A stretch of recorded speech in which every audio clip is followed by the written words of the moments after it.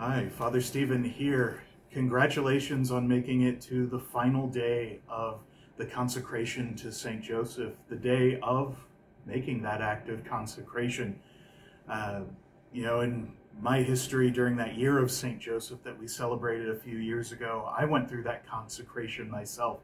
And it was just such a joy getting to know St. Joseph better and better. And it really prepared me for coming here to St. Joseph's to participate in that spiritual life of our patron before I even knew he was going to be one of my patrons. And so it's really a joy to be able to celebrate this consecration with you this year as I renew my consecration to him as well. Because as you've learned over the course of this period of prayer and of meditation, St. Joseph is a powerful patron. He is a wonderful intercessor for us and one who cares for us as he cared for his son Jesus. A lot of times we struggle in our lives to, live up to the expectations of the Lord in our lives. And I imagine St. Joseph struggled a lot with that too.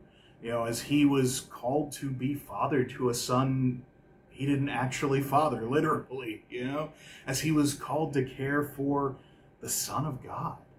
It's a powerful, powerful thing that we can reflect on in our own lives and recognize that we're called to do that in our own lives, in our own ways, because each of us has our own way in which we're called to care for Christ in our midst, in the community around us, in the community outside, because we recognize there are those who are called to be members of Christ who are not yet in him.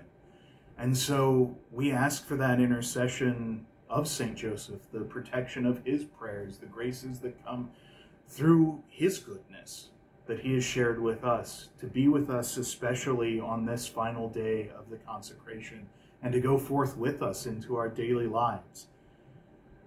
Our Lord wants St. Joseph to be more and more known because he is such a powerful intercessor, a powerful protector, a patron of the church, because he's one of the patrons of Jesus, who is the church.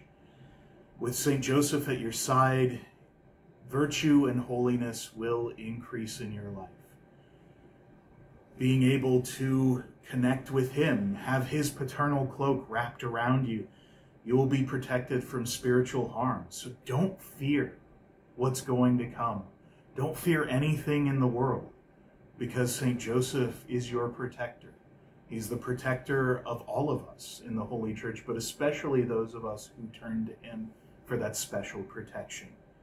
Your spiritual father is the Father of Jesus, the husband of the Mother of God, the terror of demons.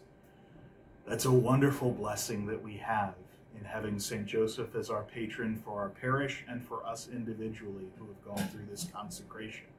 So continue to rejoice in that today and every day, that we have a wonderful protector in Joseph.